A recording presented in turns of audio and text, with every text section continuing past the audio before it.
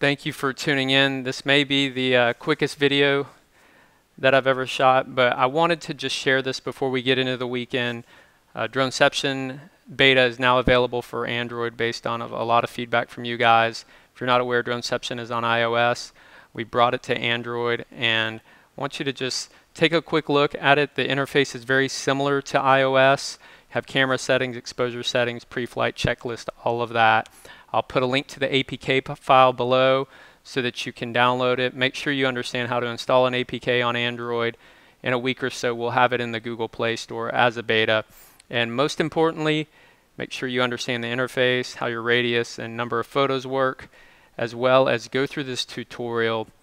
It really explains how to use the app and what to expect. And most importantly, be sure to understand how to abort an autonomous mission using your flight mode switch. I've done a video of that previously. I'll put a link to it below.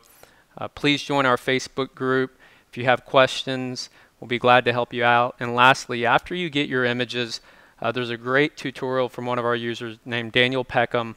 He has a video called Bend It Like Peckham that shows how to blend and warp your images to get that great inception effect. I'll put a link to his video below. He's shared some information in our Facebook group.